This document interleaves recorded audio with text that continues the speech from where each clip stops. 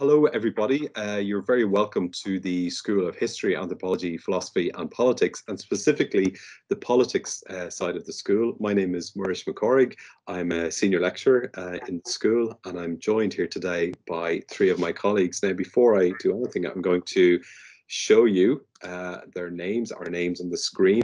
So hopefully everybody can see that. So I'm joined by my colleague, Dr. Elodie Fabre, who's an expert in comparative politics, by Dr. Stefan Andreasen, who works on American politics and political economy, and finally my colleague, Dr. Andrew Thompson, who works in international relations and does a lot of work on conflict studies as well.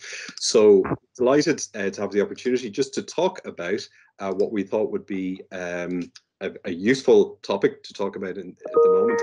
This is COVID-19 and pandemics, and how we might think of these, and what the discipline of the various sub-disciplines within politics might teach us, or what perspectives it can offer us on pandemics. So I might go to Elodie first, if that's okay, and ask any reflections that you might have, Elodie, on pandemics. I guess maybe within a UK context. A lot of your work is on the devolved nature of the UK. Yes, thank you, Murish. But I thought there were two big issues. One is more about comparative politics one. That also applies in the UK context, and there's also a devolution dimension for this. And so one of the big questions we always ask is, what do states do? And that's a big question of political science. And when you think about COVID-19, suddenly you're asking a lot of questions about what states do, state capacity, their ability to react quickly to events, and that's what we can see really in a comparative perspective. There's very few countries that have not been affected by COVID-19, and so we can see what the sort of governments have tried to mitigate, obviously, the medical health impact of this pandemic and the sort of policies in this area that have been adopted. But also we've seen the adoption of policies to mitigate the economic impact and the social impact. So it's very interesting to see and compare how different states have adopted different types of policies in relation to mitigating the impact of the pandemic and controlling the epidemic. Mm-hmm. And that has had all sorts of implications just about health systems, but also we've seen about like controlling populations, telling people to stay at home, which is not something that states regularly do, or controlling their movement and the issue of surveillance of citizens as well. And then there are also social policies as well that have been adopted as people were being suddenly furloughed or losing their job, and you can see a lot of countries, the expansion of sort of social safety nets, that leads also to questions about deficits, but that question about how do we make sure that this pandemic does not create even further inequalities than we have, has been something that's been very prevalent, particularly in the European context. And then you can see as well where does the color of the political party in government matters, because then you can see if you've got maybe more populist governments. So if you can think, for instance, of Trump in the US or Bolsonaro in Brazil, trying to, sort of mitigate the idea that there's a big pandemic and also trying to limit the impact on public spending. But then if you look at the European context, for instance, you will see a country like the UK that's governed by a Conservative Party actually suddenly spending a lot of money after years of austerity. So you can see as well that not all, you might have differences between socialist governments in Europe and more conservative governments, but the conservative governments have also usually had to spend a lot of money there. Mm-hmm. And the final point on the issue of the UK and devolution has been an interesting one, because you've heard a lot of UK politicians, Westminster-based politicians, complaining about the lack of a joint approach to controlling COVID-19. And that, with different dates to start lockdowns and now different dates to exit lockdowns. But then at the same time, you can wonder, that's actually one of the good things about devolution, that it allows different parts of the country that have different health systems. There is no UK health system to adapt to what's happening It also allows adaptation to different geographies. Northern Ireland, traffic is pretty much stopped from the rest of the UK, so we haven't got the problems of Wales trying to control the arrival of people from England into Wales, etc. So that's another issue about coordination of policies in a devolved context or not. Thank you, Elodie. Wow, that's a huge amount of food for thought straight away on that, in respect, as you say, to party politics and in the devolved UK context as well. I might go directly then to Stefan to say, well, going to look at the United States or more internationally and the sort of global economy, what are your thoughts about COVID-19, the pandemic, and what it means? Right. I think, like everyone else, I'm trying to figure out what it means as we speak. As a political economist, certainly the COVID pandemic has impacted my research and my teaching in lots of different ways.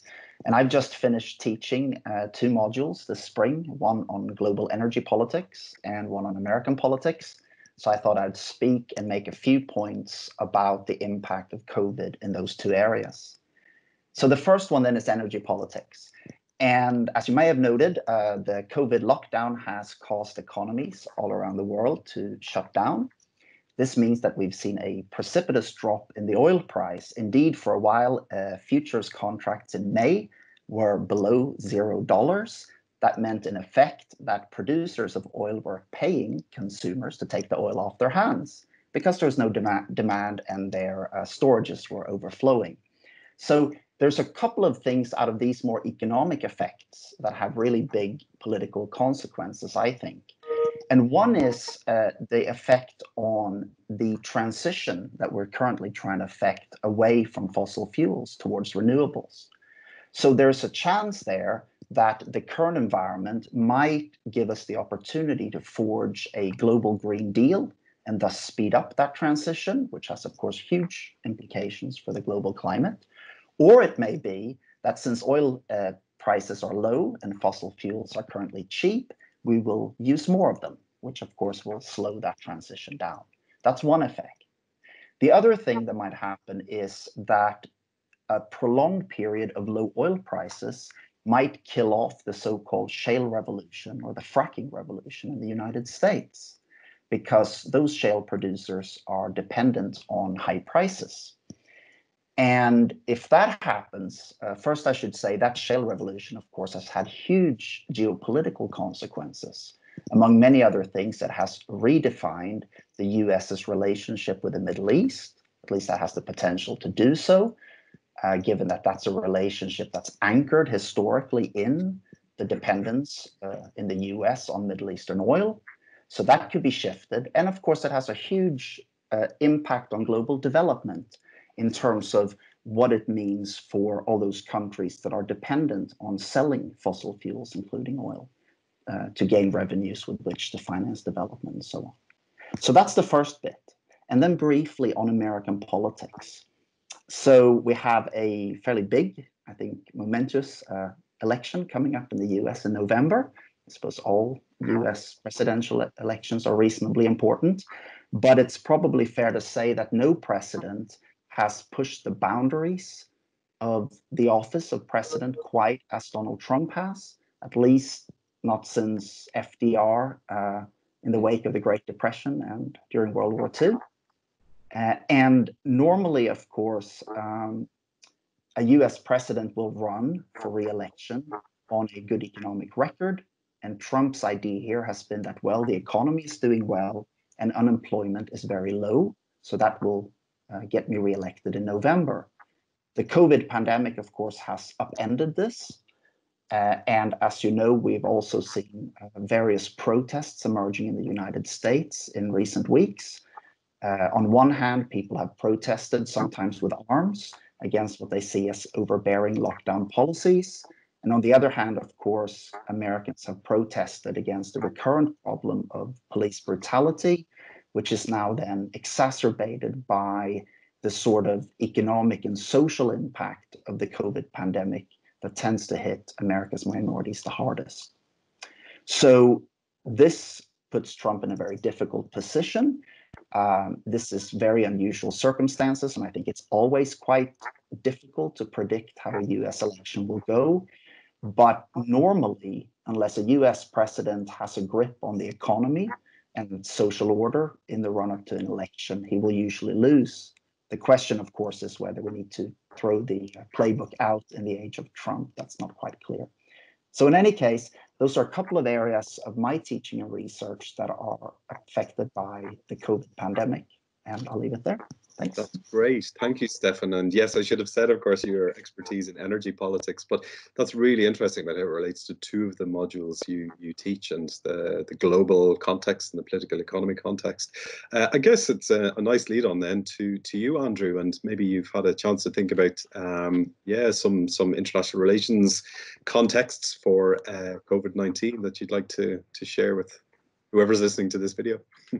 Yeah, well, thank you, Mirish. I think there's a lot of things, actually, that both international relations and its subdiscipline of conflict analysis can tell us about social and political effects of this pandemic. What I wanted to do is just point out, I suppose, just a couple of issues, really. The first is that this pandemic has underscored the importance of international cooperation. Right? In order to halt the spread of COVID-19, governments around the world will have to cooperate with one another and cooperate with international institutions like the World Health Organization and the United Nations. Essentially, what we're confronting here is a kind of collective action problem, very similar to the issues of environmental degradation, issues of environmental,